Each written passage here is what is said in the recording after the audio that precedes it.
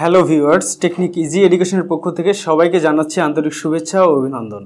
আমরা আজকে একাদশ ও দ্বাদশ শ্রেণীর জীববিজ্ঞান দ্বিতীয় পত্রের দ্বিতীয় অধ্যায় প্রাণী পরিস্থিতির ঘাসফড়িং থেকে আসা বিগত সালের নৈর্ব্যক্তিক প্রশ্নগুলোর সমাধান করব। আমরা 2018 সাল থেকে বিগত 2015 সাল পর্যন্ত বিভিন্ন বোর্ডে আসা গুরুত্বপূর্ণ এমসিকিউগুলোর সবগুলো পুঙ্খানুপুঙ্খরূপে সমাধান করার চেষ্টা করব। তো শুরু করা যাক। আমরা এখন ঘাসফড়িং টপিকটা নিয়ে আলোচনা করব এবং এখানে 41 থেকে প্রশ্নগুলোর সমাধান শুরু করব। তো 41 নম্বর প্রশ্নটি এখানে আমরা প্রথমে একটু পড়ে নেব। 41 নম্বর প্রশ্নে বলছে ঘাসফড়িং নিম থেকে পূর্ণাঙ্গ প্রাণীতে পরিণত হতে কতবার খোলস ত্যাগ করে? তোমরা জানো যে ঘাসফড়িংয়ের একটা রূপান্তর হয়। রূপান্তর হচ্ছে কোনো পতঙ্গ কতগুলো ধারাবাহিক পরিবর্তনের ফলে, অর্থাৎ কোনো পতঙ্গ যখন ভ্রূণ দশা থেকে কতগুলো ধারাবাহিক পরিবর্তনের মাধ্যমে একটা পূর্ণাঙ্গ দশা প্রাপ্ত হয়, তখন সেটাকে বলে রূপান্তর। আমরা জানি ঘাসফড়িংয়ের মধ্যে অসম্পূর্ণ রূপান্তর হয় এবং অসম্পূর্ণ রূপান্তরের মধ্যেই একটা স্টেজে গিয়ে নিম্ফ অন, নিম 2, নিম 3, নিম 4, নিম 5 এরকম 5 বার খোলস মোচন করে, তোমরা জানো। এবং এই খোলস মোচন প্রক্রিয়াটাকে বলে একডাইসিস, এবং একডাইসন নামক একটা বিশেষ হরমোনের প্রভাবেই সাধারণত তাদের এই খোলস মোচনটা হয়। তো এটার কারেক্ট অ্যান্সার হচ্ছে, বুঝতেই পারতেছো যে কারেক্ট অ্যান্সার হচ্ছে 5 বার হবে। 5 বার খোলস মোচন করে, 5 বার, অপশন গ ট্রু। আবার প্রশ্নটি আমি যদি পড়ি, ঘাসফড়িং নিম থেকে পূর্ণাঙ্গ হতে কতবার খোলস ত্যাগ করে? আশা করি বুঝতে পারছো, 5 বার। 42 নম্বর প্রশ্নটা যদি আমরা একটু খেয়াল করি, 42 নম্বরে বলছে ঘাসফড়িংয়ের দেহে খণ্ডের কাইটিন নির্মিত পুরু, শক্ত এবং পৃষ্ঠীয় পাতকে বলে।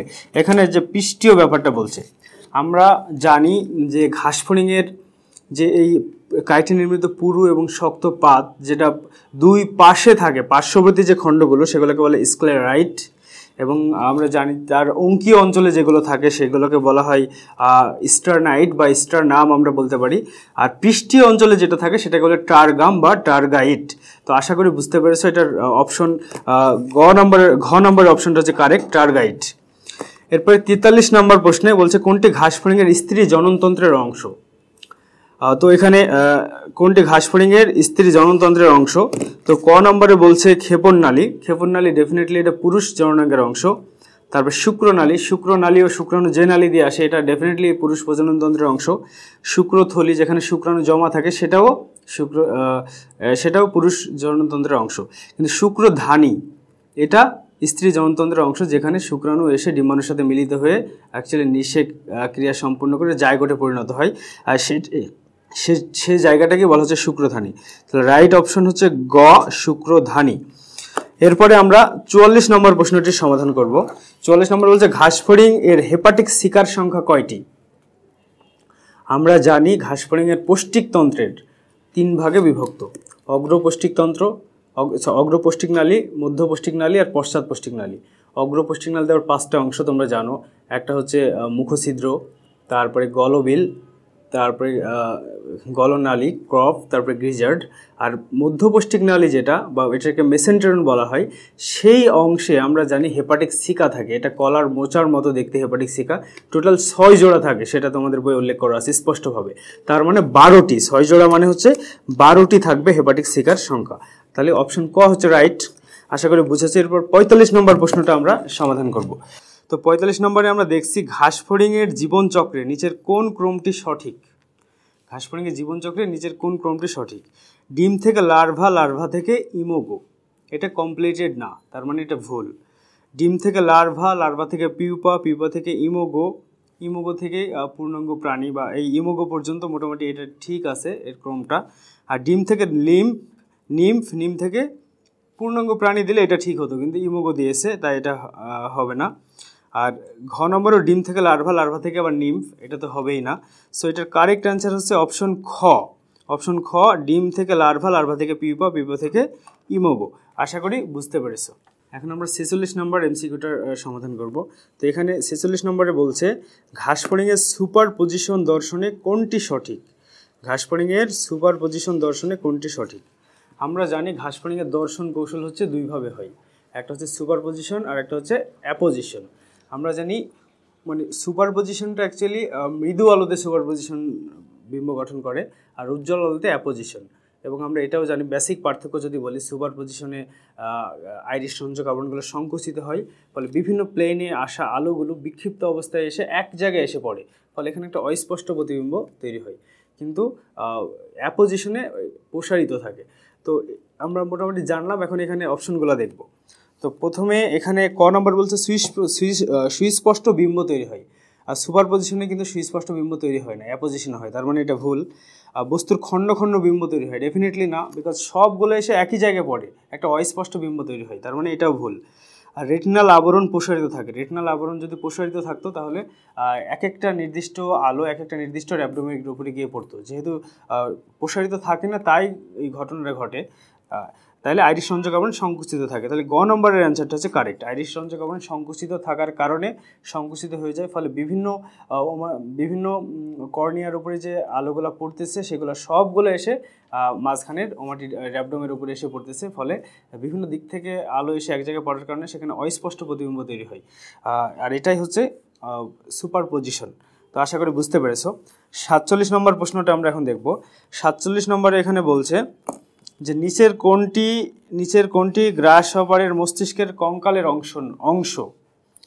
তো এখানে আমরা দেখব ফ্ল্যাজেলাম। আমরা জানি এটা হচ্ছে তাদের যে আমরা জানি ঘাস ফড়িংয়ের এক জোড়া অথবা কোনো কোনো ক্ষেত্রে এই আর্থ্রোপোডা প্রাণীদের 2 জোড়া অ্যান্টেনা থাকে বা শুং থাকে, সে শুংয়েরই আবার একটা অংশ হচ্ছে ফ্লাজেলাম, যেটা শেষের দিকে লম্বা অংশ। পেডিসেলও ওই শুংয়ের অংশ বা অ্যান্টেনার অংশ, স্কেপও অ্যান্টেনার অংশ, কিন্তু ডেফিনেটলি ঘাস ফড়িংয়ের মস্তকের সামনের দিকের অংশটাকে বলা হয় ফ্রন্স। তো অপশন ঘ হচ্ছে কারেক্ট, ফ্রন্স। এরপরে 48 নম্বর প্রশ্নটা যদি আমরা একটু পড়ি, এখানে আমরা দেখতে পাচ্ছি প্রোক্টোডিয়ামের অংশ 9 কোনটি। প্রোক্টোডিয়ামের অংশ 9 কোনটি? আমরা জানি ঘাস ফড়িংয়ের যে পৌষ্টিক নালী সেটাকে 3টা ভাগে ভাগ করা হয়েছে। সামনের দিকেরটাকে বলা হচ্ছে স্টোমোডিয়াম, তারপরে মাঝখানেরটাকে বলা হচ্ছে মেসেন্টেরন, আর সব শেষেরটাকে বলা হচ্ছে প্রোক্টোডিয়াম। তো এখানে বলছে প্রোক্টোডিয়ামের অংশ অর্থাৎ পশ্চাৎ পৌষ্টিক নালীর অংশ 9 কোনটি।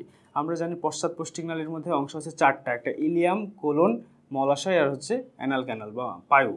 তো এখানে ইলিয়াম, কোলন, রেকটাম বা মলাশয়, তাহলে এই 3টা ডেফিনেটলি প্রোক্টোডিয়ামের অংশ। এখন কোনটি 9 বলছে, তাহলে গিজার্ড আমরা জানি যে অগ্র পৌষ্টিক নালীর অংশ। অগ্র পৌষ্টিক নালীর 5টা অংশ, একটা মুখছিদ্র, গলবিল, গলনালী, ক্রপ আর গিজার্ড। তাহলে রাইট অ্যান্সার হচ্ছে গিজার্ড, তার কারণ এটা প্রোক্টোডিয়ামের অংশ নয়, এটা হচ্ছে সম্মুখ যে পৌষ্টিক নালী বা স্টোমোডিয়ামের অংশ। তাহলে কারেক্ট অ্যান্সার হচ্ছে ক নাম্বার। এরপর 49 নম্বর এমসিকিউটা আমরা দেখব। প্রথমে আমরা এটার এমসিকিউটা পড়ে নেব। বলছে ঘাস ফড়িংয়ের রক্ত সংবহনের সঠিক পথ কোনটি? ঘাস ফড়িংয়ের রক্ত সংবহনের সঠিক পথ কোনটি? ক নম্বরে বলছে মস্তকের সাইনাস। আমরা জানি ঘাস ফড়িংয়ের মস্তকের দিকে একটা সাইনাস থাকে, তারপরেই থাকে পেরিনিউরাল সাইনাস, পেরিনিউরাল সাইনাসের পরে পেরিভিসেরাল থেকে পেরিকার্ডিয়াল। এই সিকোয়েন্সে যেটা হবে সেটাই কারেক্ট। তো এখানে আমরা দেখতে পাচ্ছি মস্তকের সাইনাস থেকে পেরিনিউরাল সাইনাস, তারপর পেরিভিসেরাল সাইনাস, পেরিভিসেরাল থেকে পেরিকার্ডিয়াল সাইনাস। তাহলে আমরা ক নাম্বার অপশনটা হচ্ছে কারেক্ট, আর বাকিগুলো সবগুলো ভুল হবে, বিকজ মস্তকের সাইনাস থেকে পেরিভিসেরালে যায় না, মস্তকের সাইনাস থেকে পেরিনিউরালে যাবে, তারপর পেরিভিসেরালে যাবে। এখানে পেরিনিউরাল সাইনাস থেকেই শুরু করেছে, তারপরে মস্তকের সাইনাসে নিয়ে গেছে, এটাও উল্টো পথে হয়ে গেছে। তার পেরিভিসেরাল সাইনাস থেকে পেরিনিউরাল, এটা তো কখনোই যাবে না। সো রাইট অপশন হচ্ছে মস্তকের সাইনাস থেকে পেরিনিউরাল সাইনাস, পেরিনিউরাল সাইনাস থেকে পেরিভিসেরাল সাইনাস, দেন পেরিকার্ডিয়াল সাইনাস, অর্থাৎ ক নম্বর অপশনটি হচ্ছে কারেক্ট। তো আমরা এখন 50 নম্বর এমসিকিউটির সমাধান করব। 50 নম্বরে বলছে ঘাস ফড়িংয়ের উপরে কতটি খণ্ডক রয়েছে? আমরা জানি ঘাস ফড়িংয়ের দেহে প্রায় অনিয়তাকার প্রায় 11টি খণ্ডকে বিভক্ত ঘাস ফড়িংয়ের দেহ, এটা তোমাদের বই স্পষ্ট দেওয়া আছে। তাই এটা রাইট অ্যান্সার হচ্ছে 11টি খণ্ডক, অর্থাৎ অপশন ক। এবং 51 নম্বর এমসিকিউটা আমরা এখানে দেখতে পাচ্ছি যে ল্যাসিনিয়া কোন উপাঙ্গের অংশ?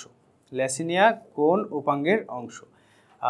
ল্যাসিনিয়া, গ্যালিয়া, ম্যাক্সিলারি পাল্প, এগুলো সবই হচ্ছে ম্যাক্সিলার অংশ। আমরা জানি আমরা ঘাস ফড়িংয়ের যে মুখ উপাঙ্গের বিভিন্ন অংশগুলো পড়েছি, সেখানে এগুলো ডিটেলস দেওয়া আছে। এবং আমরা জানি যে মুখ উপাঙ্গের যে ব্যাপারগুলো আছে এগুলো প্র্যাকটিক্যালের জন্য খুবই গুরুত্বপূর্ণ। ব্যবহারিক পরীক্ষাতে এগুলো ছবি আঁকতে আসে এবং আলাদা করতে আসে তেলাপোকার। তো এখানে বলছে ল্যাসিনিয়া কোন উপাঙ্গের অংশ, তাহলে ডেফিনেটলি এটার কারেক্ট অ্যান্সার হচ্ছে এটা ম্যাক্সিলার অংশ, অপশন ঘ। এরপর 52 নম্বর প্রশ্নটি এখানে বলছে অসম্পূর্ণ রূপান্তরের ক্ষেত্রে শিশু অবস্থাকে কি বলে? আমরা জানি অসম্পূর্ণ রূপান্তর হচ্ছে জাস্ট তার রূপান্তর হয়েছে কিন্তু সম্পূর্ণ হয়নি, টোটালি রূপান্তর হয়নি, কিছুটা বাকি আছে, আংশিক রূপান্তর হয়ে গেছে। তার মানে হচ্ছে এই ভ্রূণ দশা থেকে পূর্ণাঙ্গ দশা প্রাপ্ত হলে তার হালকা কিছু পরিবর্তন মানে হালকা কিছু চেঞ্জেস দরকার বা রূপান্তর দরকার, সেটাকে অসম্পূর্ণ রূপান্তর বলা হয়। ঘাসফড়িং, তেলাপোকা, চিংড়ি মাছ এসবের মধ্যে অসম্পূর্ণ রূপান্তর দেখা যায়।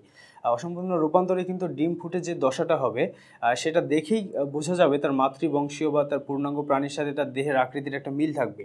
আর এই দশাটাকে বলে নিম্ফ। তো এখানে নিম্ফ যেটা সেটাই হচ্ছে কারেক্ট অ্যান্সার। তাহলে 52 নম্বর যে এমসিকিউর কারেক্ট অ্যান্সার হচ্ছে নিম্ফ। এরপরে ম্যাক্সিলারি পাল্পের কাজ কি? 53 নম্বর প্রশ্ন এখানে বলছে ম্যাক্সিলারি পাল্পের কাজ হলো 53 নম্বর কোশ্চেন। তো এখানে কতগুলো অপশন দেওয়া আছে আমরা এখানে দেখছি। রেশনে সাহায্য করা, দর্শনে সাহায্য করা, খাদ্যের স্বাদ গ্রহণে সাহায্য করা, আর হচ্ছে শ্বসনে সাহায্য করা। এখানে কারেক্ট অ্যান্সার ম্যাক্সিলারি পাল্প কিন্তু খাদ্যের স্বাদ গ্রহণে বিশেষ ধরনের ভূমিকা পালন করে থাকে।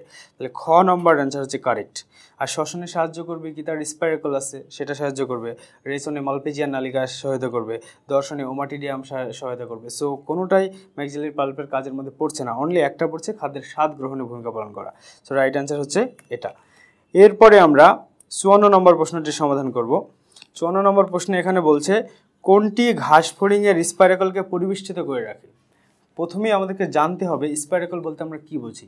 আমরা জানি ঘাসফড়িংয়ের দেহে প্রায় 10 জোড়া স্পাইরাকল বা শ্বাসরন্ধ্র রয়েছে। জাস্ট শ্বাসরন্ধ্রগুলোকে বলা হচ্ছে স্পাইরাকল। এবং স্পাইরাকলের গোলার মধ্যে দিয়ে বাইরে থেকে অক্সিজেনযুক্ত বাতাস ভিতরে প্রবেশ করে, আবার কার্বন ডাইঅক্সাইডযুক্ত বাতাস দেহ থেকে বাইরে নিষ্কাশিত হয়। এর মধ্যে বক্ষ অঞ্চলে আছে 2 জোড়া আর বাকি 8 জোড়া আছে উদরী অঞ্চলে। তো এবং এই পেরিট্রিমগুলোকে যাতে এর মধ্যে ধুলা বালি বা কোনো কিছু প্রবেশ না করতে পারে এই জন্য একটা পাতলা পর্দা বিশেষ ধরনের দিয়ে আবৃত থাকে, সেটা না হচ্ছে পেরিট্রিম, তোমরা জানো। তাহলে রাইট অ্যান্সার হচ্ছে ঘ, পেরিট্রিম।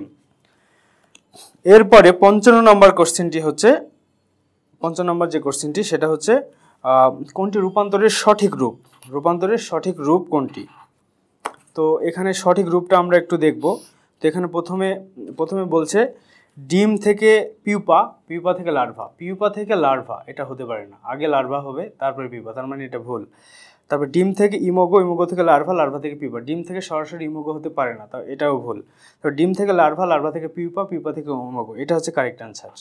অর্থাৎ এর আগেও এরকম একটা কোশ্চেন ছিল, আমরা সমাধান করেছি। ডিম থেকে হবে লার্ভা, লার্ভা থেকে পিউপা, পিউপা থেকে ইমোগো, ইমোগো থেকে পূর্ণাঙ্গ প্রাণী হবে। আর ডিম থেকে লার্ভা, লার্ভা থেকে ইমোগো, পিউপা, এটাও তো ভুল। সো কারেক্ট অ্যান্সার হচ্ছে গ নম্বর অপশনটি। এখানে ডিম থেকে লার্ভা, লার্ভা থেকে পিউপা, পিউপা থেকে ইমোগো হবে। এখন আমরা 56 নম্বর এমসিকিউটি দেখব। তো 56 নম্বর এমসিকিউতে এখানে বলছে যে ঘাসফড়িংয়ের বক্ষ অঞ্চলে কত জোড়া শ্বাসরন্ধ্র থাকে? অর্থাৎ ঘাসফড়িংয়ের বক্ষ অঞ্চলে কত জোড়া শ্বাসরন্ধ্র থাকে, যেটা দিনাজপুর বোর্ড 2016 সালে এসেছে। আমরা কিছুক্ষণ আগে কিন্তু বলেছি যে ঘাসফড়িংয়ের টোটাল শ্বাসরন্ধ্র বা স্পাইরাকল হচ্ছে 10 জোড়া। এর মধ্যে বক্ষ অঞ্চলে থাকে 2 জোড়া আর বাকি 8 জোড়া থাকে উদরী অঞ্চলে। তাহলে কারেক্ট অ্যান্সার হচ্ছে ক, এখানে 2 জোড়া থাকবে বক্ষ অঞ্চলে। এরপরে 57 নম্বর এমসিকিউটা আমরা দেখব। 57 নম্বর এমসিকিউতে বলছে ঘাসফড়িংয়ের পুংজননতন্ত্রের অংশ নয় কোনটি? ঘাসফড়িংয়ের পুংজননতন্ত্রের অংশ নয় কোনটি? তো এখানে আমরা শুক্রাশয়, ডেফিনেটলি এটা পুংজননতন্ত্রের অংশ, যেখানে শুক্রাণু এসে শুক্রাণু উৎপন্ন হয় এবং শুক্রাণু জমা থাকে। শুক্রাশয়, শুক্রাধার এবং কংগ্লোবেট গ্রন্থি, এটা একটা আনুষঙ্গিক গ্রন্থি, এগুলো সবই থাকে।